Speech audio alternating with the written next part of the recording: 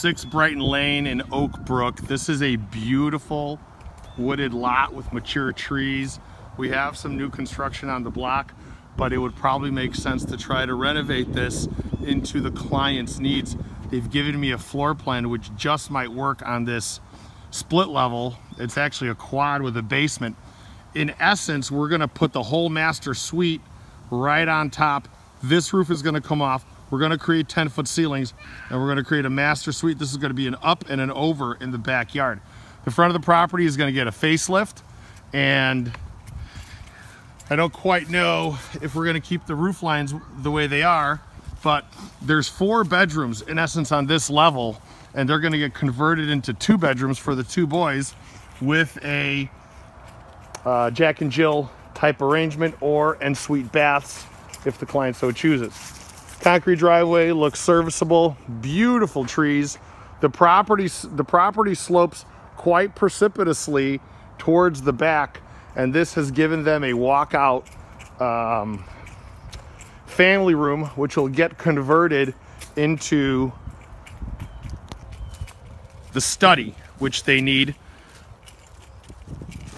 This will become the study. It'll also become an overflow bedroom as an in-law arrangement. There's a full bath here, and this is 6 steps down off of the garage. So this would be the other 2 bedrooms. They get converted into 1. All new windows, all new roof. This is where that second addition would come in, and it would come down probably to match the backside of this house here, which is approximately 25 feet. The concept then is to pull the kitchen out into this space, giving it this gorgeous view. We would have the dining room adjacent to the kitchen with steps down into the patio, maybe a wraparound deck, and on top would be the new master suite with walk-in closets. That would actually be our 5th level. So we have a basement below, 1, 2, 3, 4, 5 levels. This Florida room would get annexed into the kitchen.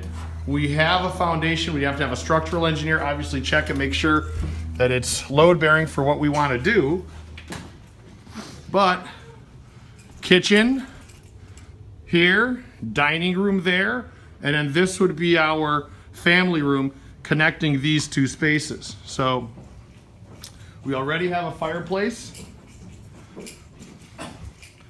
We would turn this into a grand entry. As we rip this roof off, we would go at least 10 to 11 feet, 10 to 11 foot ceilings on this ground floor. These 2 bedrooms here would get turned into 1 bedroom. This bathroom could be en suite. And then we have another 2 bedrooms here. And either we would do a back-to-back, or the bathroom's already here. 2 en suite baths. Whose bathroom is this gonna be? Yours or your brother's? Mine. Awesome. We already know who's who.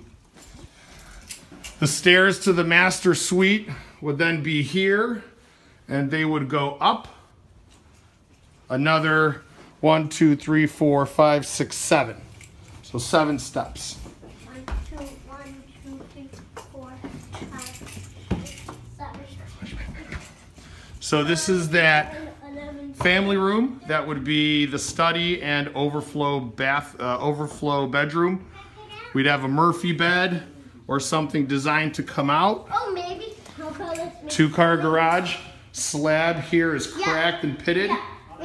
Make a swimming pool in here. Swimming pool in there? Awesome, I love that idea. We need a mudroom down here, so more than likely we would end up maybe cannibalizing or doing some type of cubbies here. We have a light. So as we come in from the garage, maybe some cubbies, and then we have a full bath, which is dated. I don't see the pool. You don't see the swimming pool?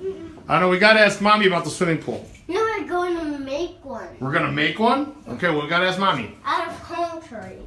All right.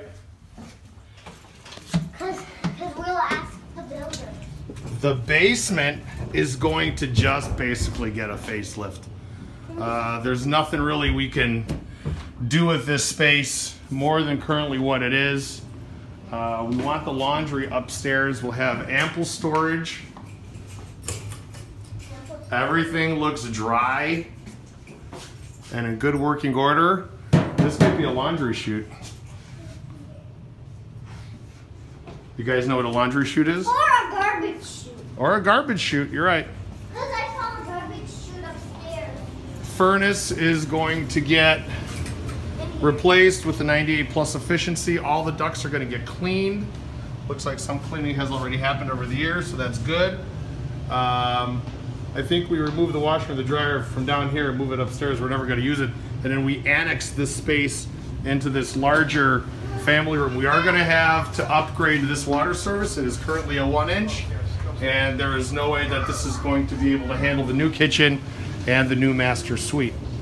Good bones, everything looks dry. Klein is okay with the multi-levels, so this looks like a good candidate.